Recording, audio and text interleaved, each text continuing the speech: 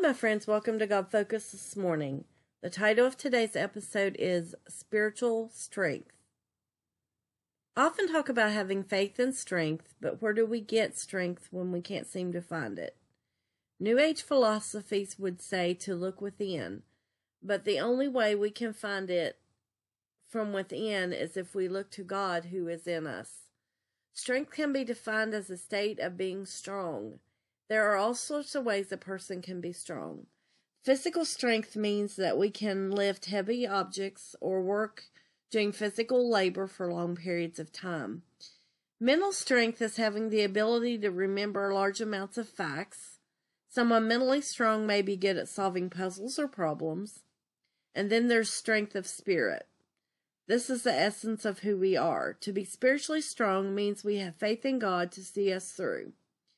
All of our strength and ability comes from Him. What do we do with it? What we give back to Him is our gift to Him. 2 Samuel 22:33.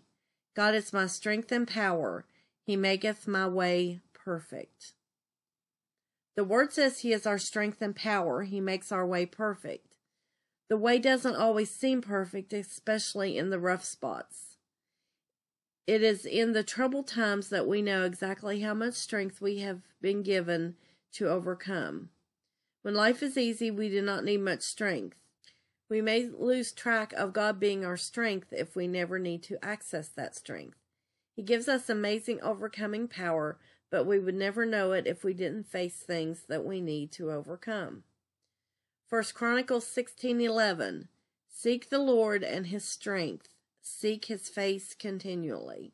This verse says to seek the Lord and His strength. In order to have strength, we need to ask God for it. We need to seek Him in the good times and the bad times, continually. Many consider David strong for going against Goliath. It did take a certain amount of strength of character to be bold enough to go. However, David had put in the prayer time. He had spent countless hours building his relationship with God, and he knew God would not let him down. He had proven to protect him and allow him to overcome the bear and the lion. David gained strength from knowing how God had protected him, allowing him to overcome in earlier trials. This one was just a little taller with an attitude. Goliath's first mistake was mocking the God of Israel. God is patient and long-suffering, but make no mistake, you are on dangerous ground when you mock God.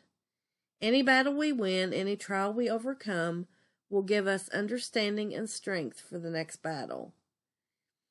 In this way, life can be like a lot of video games. As you clear a level, the next one gets more challenging. But with each level you overcome, you reap a reward of climbing higher.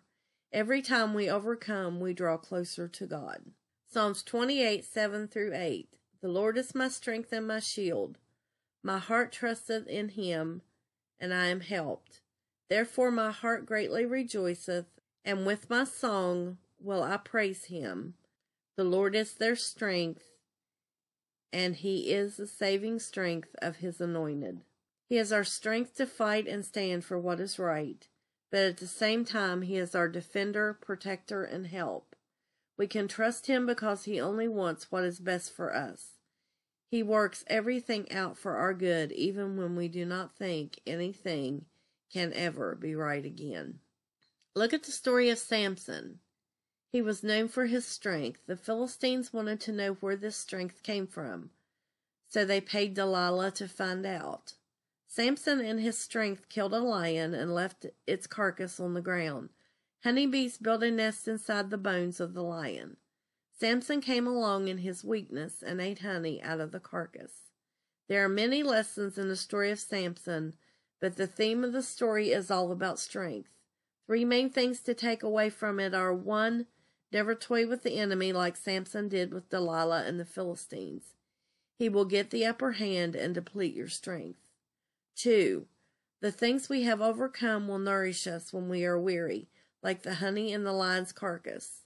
And 3, even in our weakest state, if we ask God, He will give us strength to overcome the enemy. I want to encourage you that even when you feel weak, God is there waiting for you to ask Him for strength. Thanks for watching. Until next time, be bold, be brave, and keep your God focus. Like, share, and subscribe for more encouragement. Have a good day.